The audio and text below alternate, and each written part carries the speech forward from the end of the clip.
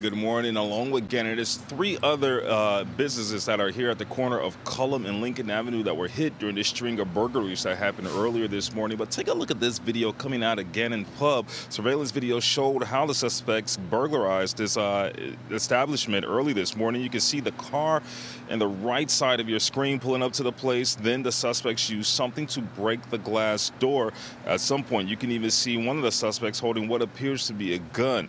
Now, the owner's husband told us that he didn't notice anything was taken, but we know at least 8 different locations have been reported to have been burglarized this morning here in the North Center neighborhood of the North Side. At some point, it looked like burglars went up and down Lincoln Avenue, breaking into different businesses. Police were out investigating the string of robberies that took place. Some businesses had their registers, cash drawer found open on the floor, even missing. Now, we did speak to one of the owners of Gannon's Pub. It was actually her husband, and he said he's frustrated with dealing with this issue. Getting up at 2 o'clock in the morning and sitting here all morning so I can fix up, the damage to the building. It's not even enough damage to get insurance payout of it. So, it's just a lot of hard work. It's hard owning a business.